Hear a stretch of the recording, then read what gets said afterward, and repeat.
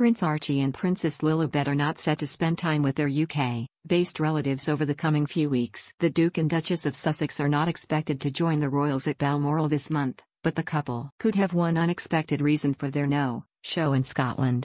Although many believe it is down to the ongoing feud with the royals, it has been speculated that the couple's 4-year-old son Prince Archie could be the main reason behind their decision to remain in the US. Archie currently attends a pre-school in the US, close by to their home in Montecito, and he could already be back after the summer break. Unlike the UK, the US term times are slightly different, meaning Archie could have returned to his pre-school earlier this month, instead of next month like children in Britain. The Prince and Princess of Wales' 3 children, Prince George, 10, Princess Charlotte, 8, and Prince Louis, 5, are all currently enjoying their break from school and are set to spend the next few weeks in Scotland with their royal relatives and beloved grandfather.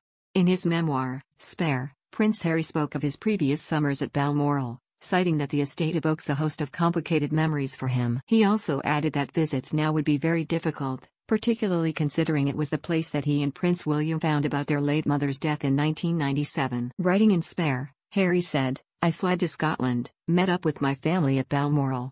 Yes, I thought, yes, the one thing missing from this Kafkaesque nightmare is Balmoral, with all its complicated memories and the pending anniversary of Mummy's death just days away."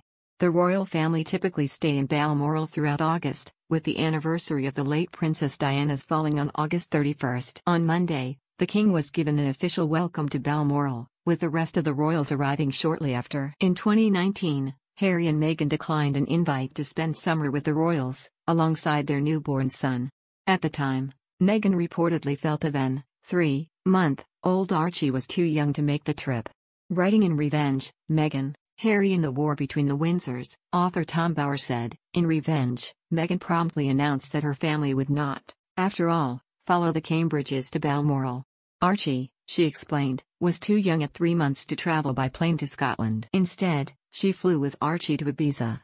The couple have also not been to Balmoral for the last few summers. Along with officially leaving the royal family, the trip was halted in 2020 due to the pandemic.